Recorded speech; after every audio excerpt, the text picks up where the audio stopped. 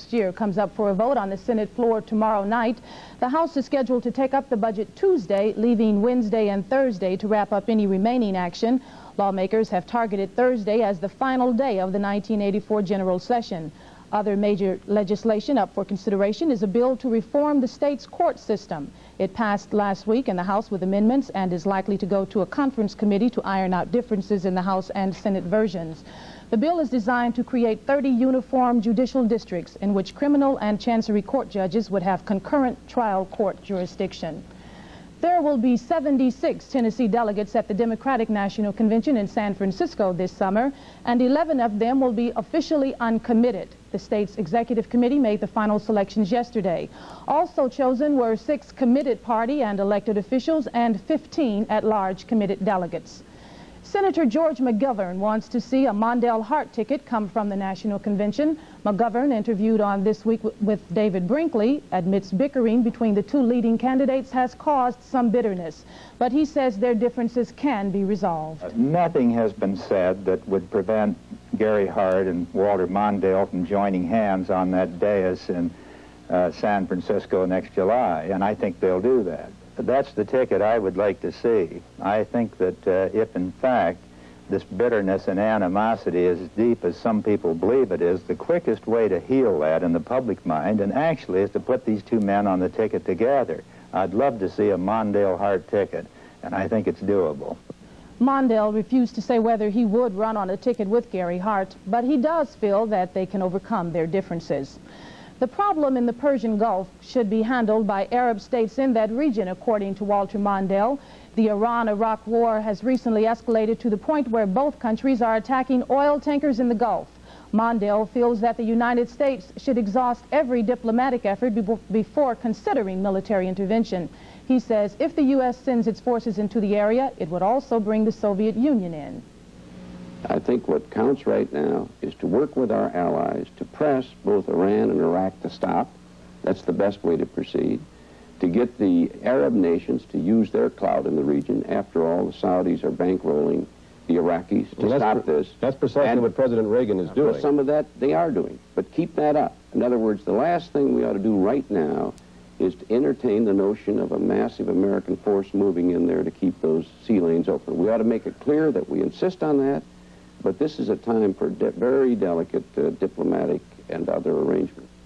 The Arab League is taking a stand on the Gulf War between Iran and Iraq, but so far no military action has been called for. Their meeting comes in the wake of the sinking of more oil freighters in the region. The 21-nation League conference is being held in North Africa this weekend. Saudi Arabia issued its strongest denouncement of Iran, saying that country is becoming extremely flagrant and dangerously aggressive. Saudi Arabia also made a point of not openly endorsing Iraqi air raids within Iranian waters. Meanwhile, the counter threats continue today, with an Iraqi-controlled newspaper predicting more attacks against ships headed for Iran, and an Iranian newspaper implied it would take only a few days for Iranian jets to destroy Saudi and Kuwaiti oil installations. Still to come, a calculating competition in Washington and an in-depth report on acid rain in the Mid-South. Stay with us. Thatch can choke a lawn. You can remove thatch by messing up your lawn with a power rake, or messing up your back, or you can use the self-propelled Snapper High Vac with the economical Thatcherizer attachment. The result? A beautiful revitalized lawn. And you come out in great shape too. Snapper. Discover the difference. See these local dealers about Snapper's sensational spring savings promotion. Are you paying for a luxury car but not driving one? Well, tell the competition to stand back. Hundreds of 1984 DeVilles are arriving in the Mid-South, and there's a great deal on every one. It's the largest shipment this year, the best selection this year. It's a buyer's market. Cadillac DeVille. After this year, the DeVille will be resized. So if you're ready for a full-size car where luxury is standard equipment, see your Mid-South Cadillac dealer today. It's the last year for the full-size DeVille. And remember, when they're gone, they're gone.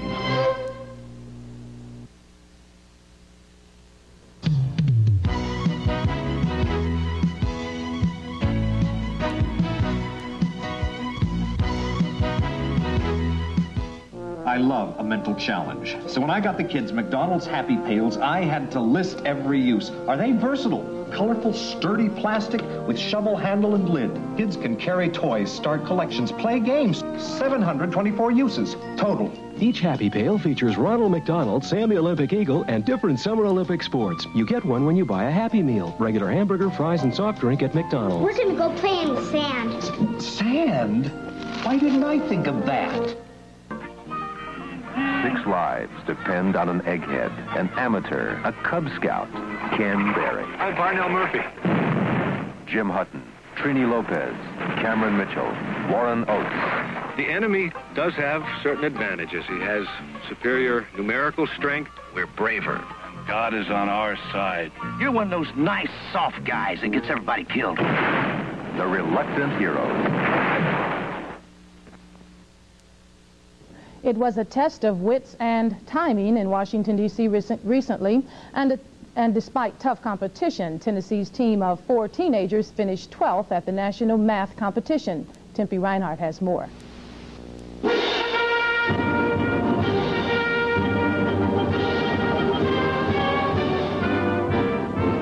Here they come for the last round of adding and subtracting, dividing and multiplying, and determining the right angle. Approximately 200 7th and 8th grade math whizzes racked their brains Saturday to compete in Math Count, the first national math tournament held in Washington, D.C. Eric Byen of Memphis thinks he and his teammates' all-expenses-paid trip to Washington to test wits is fun. First of all, we got to come up here to Washington from Memphis, and that was certainly fun. And also because in preparing for this test and in the test itself, we did many problems that were fun because they were challenging. About 16,000 junior high school students competed in regional and state tournaments in order to make it to Washington as finalists. Tennessee team coach Debbie Davis thinks tournaments like Math Count will spark students to have a greater interest in math. I think this contest is perhaps the single most outstanding contest that's held for middle school children. It has generated a great deal of interest on the local level and on the state level. Whiz kids here say math really is challenging, exciting, and important for the nation's future. They hope competitions like this will inspire other youngsters to realize math counts. Tempe Reichart, Channel 13 Eyewitness News, Washington. Acid rain is something most people have heard of but don't know very much about. As Allen News reports, many scientists are in the same boat.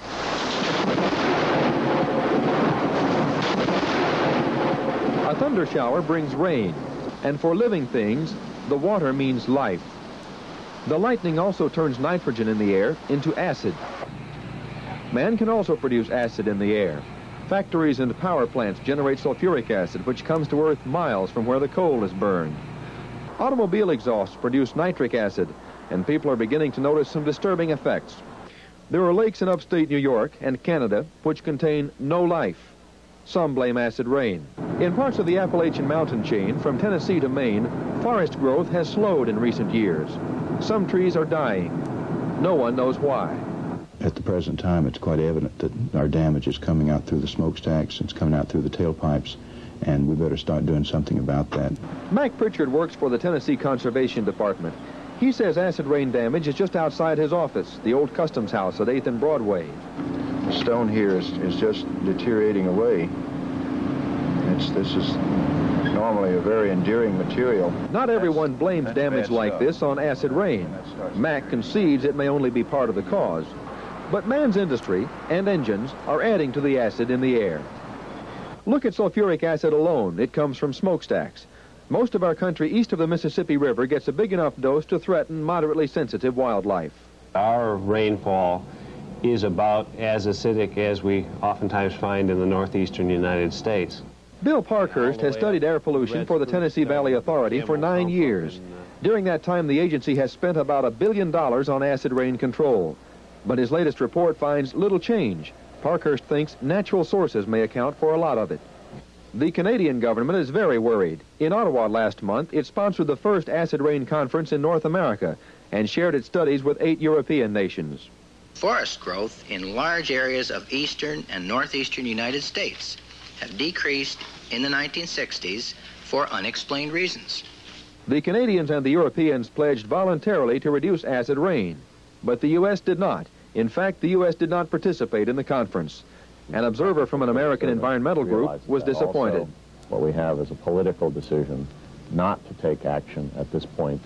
No one really has absolute ironclad proof of what's happening with acid rain right now. It's a little, as they say, too early to have all of the facts in, but by the time they're all in, I think it'll be too late. Alan Muse for Channel 13 Eyewitness News. When we return, Beverly Moore will be here to tell us how long the rain in this area is going to stay around. Stay with us. Combination skin? What do I use? A dry skin lotion for my cheeks, a cleanser for my oily nose, an antiseptic, or all three? Get Cuticura instead. It's the Wonder Bar that works wonders on combination skin. Inside each Cuticura bar, rich emollients to help soften dry patches, cleansers to lift out excess oil, and a bacteria fighter for all-over skin protection. I've never seen your skin so soft and beautiful. Cuticura, the Wonder Bar, works wonders on combination skin. A small Kubota tractor can do a lot of work. A mid-size Kubota can take on even more chores. And a big Kubota is a powerful workhorse in any field. There are Kubota diesel tractors from 10 to 76 horsepower. There's more than one way to put a Kubota to work. See your dealer and find out why owners say, "My Kubota, there's nothing like it on earth." The largest Kubota inventory in the Mid-South. Mid-South Kubota Sales, West Memphis. A trip for two to Jamaica simply by test driving a new 84 Chrysler or Plymouth at Liberty Chrysler Plymouth. Liberty Chrysler Plymouth, one of the largest Chrysler dealerships in the country, offers a complete lineup of 84 Chryslers and Plymouths, including the luxurious Fifth Avenue New Yorker, the popular LeBaron, and the Hardy Voyager. Brian Teglin inviting you to test drive a new 84 Chrysler or Plymouth and register to win a trip to Jamaica courtesy of WLVS and Liberty Chrysler Plymouth, 2580 Mount Moriah. Mr. Guthrie, where to today? Any place. Any place? I can sell anything anywhere. Oh, how about a brand new city? Well, try me. We're flying to Chicago now. Ooh. We've got 4 new non-stops every day. I've got contacts there. It's great. And in Chicago, we've got connections to get you almost anywhere. Shirley, you've just made a sale. You're not just flying. Now you're flying to Chicago. 4 brand new non-stops every day. You're flying the friendly skies. Look out, Chicago. Here comes Frank Guthrie. Well, Beverly had predicted rain in our forecast for today. We had some showers. It wasn't too bad. Yes, as a matter of fact, our forecast is much improved over last night's. Great. Right now, under cloudy skies, we've got a temperature of 71 degrees. The winds are out of the south, and that's what's making our temperature so warm. 7 miles per hour. Humidity is high at 87%. The barometer is rising from 29.77 inches of mercury, and the river stage right now is at 38.6. That's down 1/10 of a foot, and it has already crested, so it will be continuing to drop throughout the week, and we'll keep you posted on that. Our high today was 77 degrees. That occurred at 12 o'clock noon. Overnight low 69 degrees. Sunrise tomorrow morning will be at 5:52 with sunset 1 minute after 8 o'clock. As far as rain is concerned, the National Weather Service has recorded 1/3 of an inch of rain out there, whereas at Channel 13 here we've only gotten 23/100ths of an inch of rain. Well, temperatures around the Mid-South area at 10 o'clock are rather warm with 70 degrees in Martin, Tennessee. 71 is the temperature right now in Jackson, Tennessee. 75 degrees is the warm spot right now in Charleston, Mississippi, with 70 degrees the temperature in Hardy, Arkansas. Some other precipitation amounts around the Mid-South show almost 1/3 of an inch in Cape Girardeau, Missouri, a little over 1/3 of an inch down here in Columbus, Mississippi, and 16/100ths of an inch back here in Little Rock, Arkansas. At 10 o'clock, the National Weather Service radar is still picking up some rain and thunder showers in northeastern Arkansas, West Tennessee, and a little bit down here in northern Mississippi, but these are moving very slowly to the north at 10 miles per hour. National radar confirms our report and shows that our rain is actually part of a whole system of rain, a line of thunder showers all to our north, and down here in eastern Texas and southwestern Louisiana, they are having some severe weather with thunder showers and thunderstorms down there. On our satellite map, you'll see that the rain that we're having, that whole line of it, is actually ahead of a stationary front. It's really a cool front, but it's moving so slowly that we're calling it a stationary front. What's going to happen with this is Monday night, tonight, tomorrow, and into Tuesday, we will continue to have some rain and possibly some thunder showers just ahead of this front. But what we expect to happen with this tomorrow is this cold front is going to be so weak that it's going to actually disappear from our map tomorrow, and we'll continue to have rain, though, as a result of this low pressure. Then after that, This cold front is going to come through about Wednesday and clear out all of the rain, giving us nice partly cloudy skies for the end of the week, and our temperatures will be just a little bit cooler. Temperatures, however, for tonight are going to be in the lows. The low temperatures tonight are going to be in the 60s, the upper 60s, with high temperatures tomorrow in the low 80s. And our forecast for tonight is calling for a chance of showers and thunder showers with a low of 68 degrees, winds out of the south at 10 miles per hour. And tomorrow's forecast again calls for thunder showers, a high in the low 80s, winds out of the south at 12 miles per hour. Now here's the 5-day forecast for you. You see the thunder showers showing up on Monday and Tuesday. Wednesday will be clearing out with partly cloudy skies by the end of the week, mild temperatures throughout.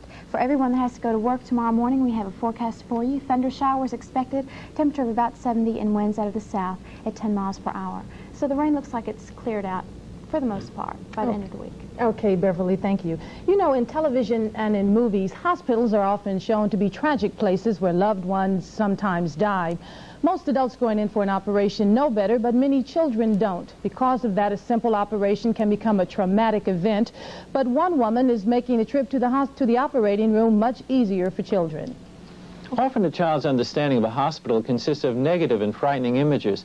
This traumatic association can hamper a child's recovery when they do need hospitalization. Most of the time, a child is not given specific information about what's going to happen to them, which some specialists feel only adds to their fears. Rosemary Traeger is the Director of Child Development at Orthopedic Hospital in Los Angeles, California. Her job is to work with children who are scheduled for surgery, helping to make the experience much less traumatic. I talk to them at their own age level about the surgery, explain where they're going to be going, where they fall asleep, how they fall asleep, where their parents are going to be when they wake up, where they'll be when they wake up, how they're going to feel, and different aspects of that. One of the things that I also do is with kids that have never been to surgery or are going to surgery for a pretty big procedure or are very scared and have been before, is I will go in greens all the way into surgery with the kids, and I will stay with them until they're asleep. I don't try and emphasize the fact they will be having pain, but I do address that they may be uncomfortable or it may hurt after surgery. That way the parent will see that if we don't tell the child at all, or if we say that they won't have any pain, they really will be pretty angry at that parent after surgery. The response that I've seen is that the kids seem to bounce back better after surgery when they've had a better preparation or a complete preparation. It seems that they still are in pain because that's obvious from the surgery, but yet they're able to deal with it better.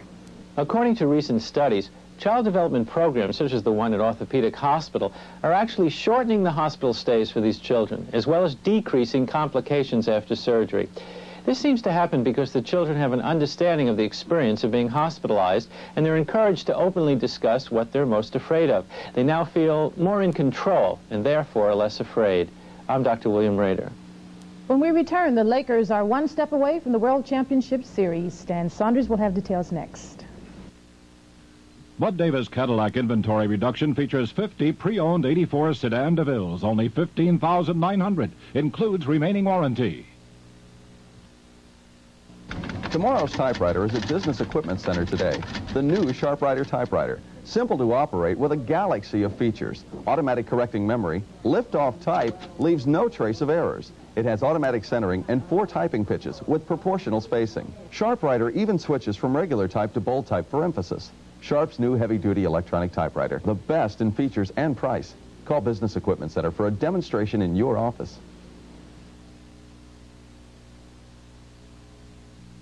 Sizzling, hot, sassy, smart. Wow. It's Dillard's Summertime Sale. Sublime summertime. Panache and splash. Catch while your look is on sale. So stroll, roll, romance, dance. Your chance to really save begins herein and only when Dillard's Summertime Sale fades away. There's something out of the ordinary going on here. Maul's barbecue sauce. A unique blend of natural ingredients like the flavor of oranges, lemons, and raisins, exotic spices from around the world, even a touch of tamarinds from the West Indies. Just the way the Maul family has been making it for over 60 years. So you know something out of the ordinary is going on when the sauce is Maul's. During the month of May, when you visit the Memphis Zoo, you can get a free brochure describing the animals which are native to Mexico. It also tells about Montezuma's legendary zoo. The brochure has been prepared in conjunction with Memphis in May activities by the Docent Division of the Memphis Zoological Society.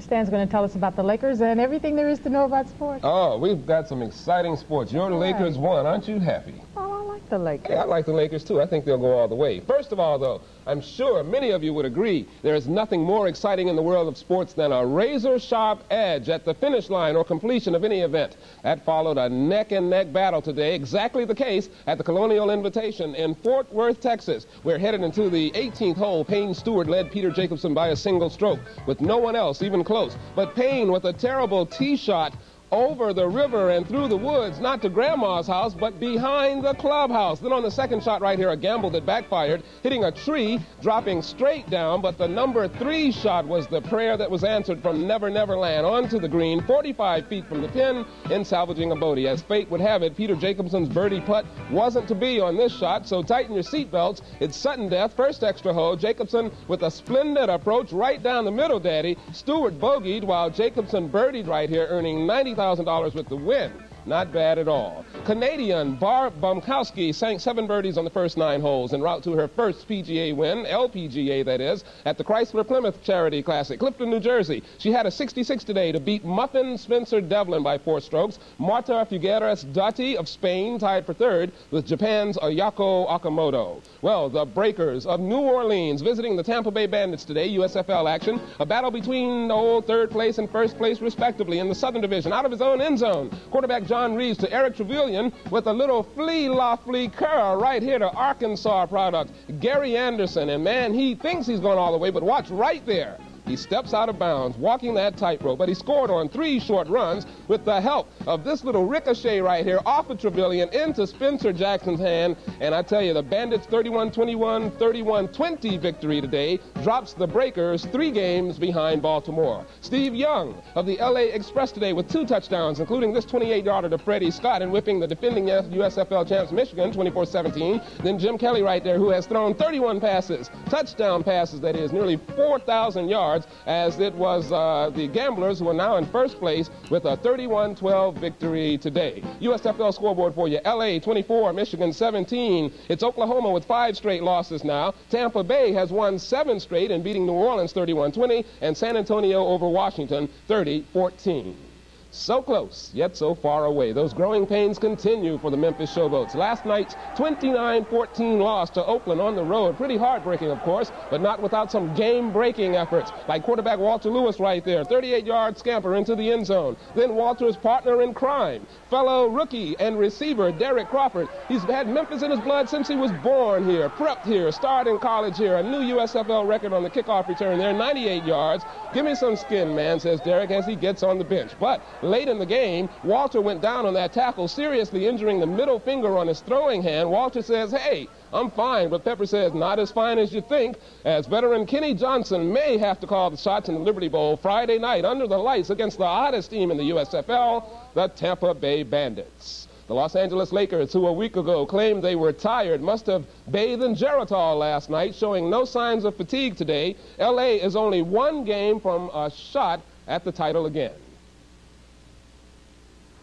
The L.A. fast break was in high gear the opening half. James Worthy to Byron Scott for a running 2. Kareem Abdul-Jabbar turned passer to help the Laker attack. Bob McAdoo banks in 2 of his 23. Lakers by 11 at the intermission. L.A. seemed to put the game away in period 3. Worthy on the scoring end this time. But the Suns also rise. Charles Pittman backs Jabbar up just enough to score. And Paul Westfall's fadeaway in the 4th quarter pulls Phoenix within 4 points. But the comeback ends there. Magic Johnson is too quick off the steal, gets a couple of his 20. Later, the Magic Man is too quick on the pass to Scott, who's wide open underneath. And with Kareem pumping in 31, the Lakers beat the Suns 126-115. This is Dan Lovett reporting.